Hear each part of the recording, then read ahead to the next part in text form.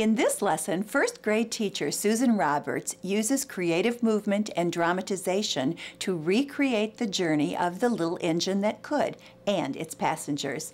After exploration of movement possibilities, students share a final version of their choreography. Try to help the little train move. What did they do? Show me with your hands.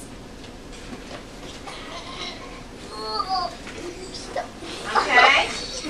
What does the clown do to stop the big, strong engine? All right, I think I can to the next spot. I think I can. I think I can. Oh, good.